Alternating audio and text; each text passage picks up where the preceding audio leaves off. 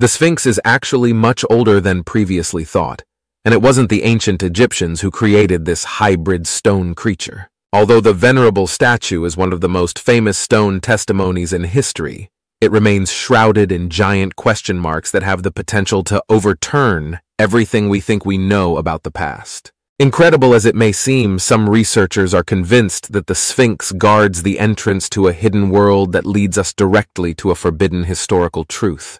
However, many of the Sphinx's enigmas present themselves in a more fundamental way. Did you know that experts have no idea what the purpose of the imposing structure was?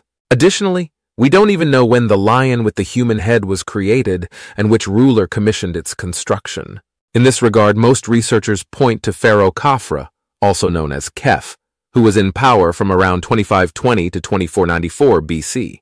Other historians, however, find it more likely that the hybrid creature was created at the behest of King Khufu, about 100 years earlier than the scorching desert soil.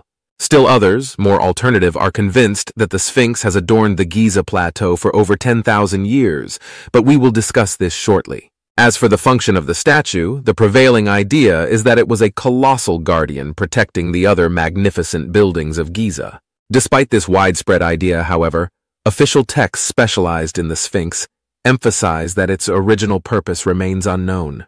In addition to the guardian theory, it is hypothesized that the building belonged to the sun cult and represented the deity Ra, although some experts also recognize it as a representation of Pharaoh Khafre.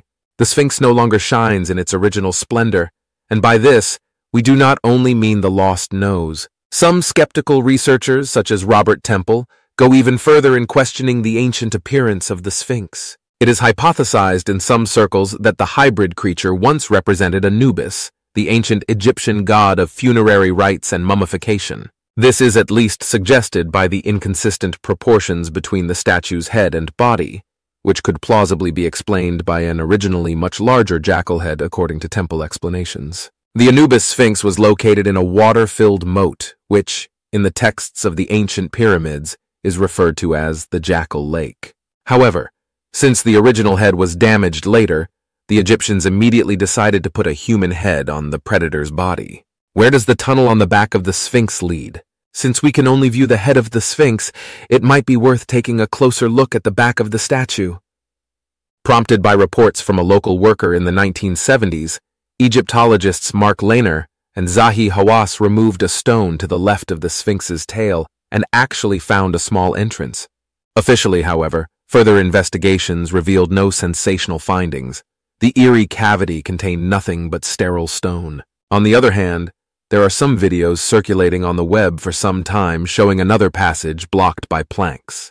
However, it is entirely uncertain where this access leads, as it officially does not exist. Historical truth may be sleeping beneath the Sphinx's paws. This also applies to the legendary Hall of Records, which conservative Egyptologists categorically place in the realm of myths and legends. The alternative field, on the other hand, believes that the hybrid being stands over the truth concerning the peak of ancient Egyptian civilization. In particular, it would be an ancient library holding an incredible treasure of knowledge, a treasure of knowledge that was not accumulated by the inhabitants of the Pharaonic Empire, but by a lost predecessor culture. These discoveries have been completely forgotten, but assuming this fantastic story is indeed real, shouldn't there be some evidence to support its accuracy? Well, this is where some interesting discoveries come into play that almost no one talks about today. When Emile Barès freed the Sphinx from modern sand between 1925 and 1936, he discovered that the structure had two entrances. However, the wells seemingly led nowhere and ended in blind underground alleys. The same applies to the third well that Barès discovered on the body of the statue. By the late 1970s, a team from Sri International began investigating the exciting rumors of secret chambers and hidden tunnels using somewhat more modern means. However, although the American researchers penetrated up to 7 meters into the rock, the hoped-for direct hit did not materialize.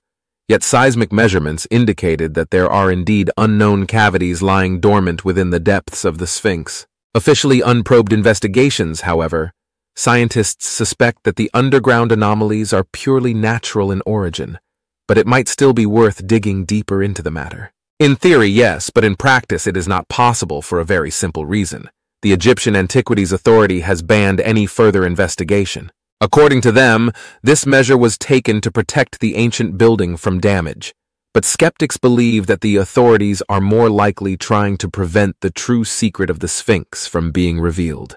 The question of the true age is also controversial among official experts. But while this discussion only covers a few decades here, Robert Schoch is convinced that the hybrid creature has stood at Giza for over 10,000 years.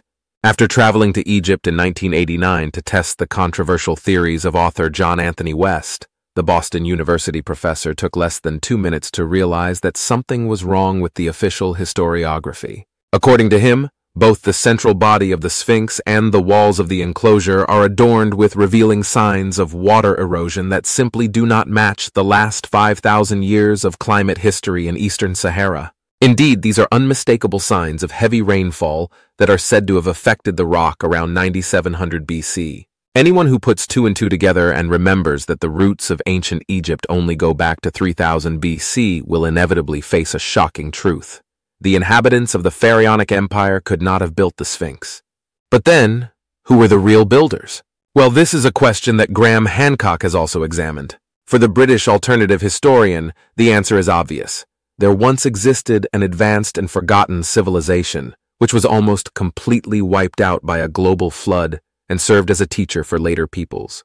And indeed, the Sphinx would take us directly back to that mythical early time. In this regard, Hancock is not only referring to the already mentioned water erosion, but also to the fact that the alignment of the Giza buildings matches the position of the stars in Orion, only if we set the wheel of time back to 10500 BC. But before going astray, Hancock believes that the other structures on the Giza plateau were built by the Egyptians, but much later and meticulously aligned with those of the venerable Sphinx. The talking Sphinx? Perhaps one day the statue will decide to reveal its secrets, because according to an ancient legend, it has already done so once. According to this legend, Thutmose once had a supernatural experience. Even before the future pharaoh ascended to the throne, he lay down to sleep under the head of the Sphinx, which at the time was buried in sand up to its neck. And while the future sovereign slept peacefully, the incredible happened. The Sphinx began to speak and promised to make Thutmose pharaoh if he uncovered the statue. As promised, the man, drunk with sleep, immediately went to work and completely freed the magnificent structure from the hot desert sand. And the Sphinx kept its promise. Thutmose became king of Egypt around 1397 BC. Why are there no inscriptions? But how is it possible that the most absurd speculations about the true origins of the Sphinx still circulate today? From the ancient Egyptians to the aforementioned predecessor culture, to aliens, many different groups are suspected of having created the imposing statue. Despite the obvious importance that the Sphinx must have had for its builders, there are no inscriptions anywhere, neither inside nor outside the structure, explaining who was responsible for its construction. The traditional historian's belief that the hybrid creature was created at the behest of Pharaoh Khafra is essentially based on a stone tablet located between the Sphinx's paws, called the Dream Stele. However, the opposing side argues that this interpretation is merely a scant attempt to stay within the boundaries of generally accepted historiography. Is there a second Sphinx? Although the Great Sphinx of Giza is by no means the only stone hybrid of its kind, one thing is undeniable. In terms of its splendor and size, it is unique, or perhaps not. Authors Jerry Cannon and Malcolm Hutton consider it more likely that there is a second Sphinx no less imposing, buried under the sands of the Giza Plateau. After all, we must not forget that in ancient Egyptian art, sphinxes were almost always depicted in pairs. It is said that the menacing twin statue stands opposite the first Sphinx and symbolizes the transformation of the sun into the moon. And now you can symbolize the transformation of a click into a subscription. Press the like button and subscribe so you never miss one of our exciting videos.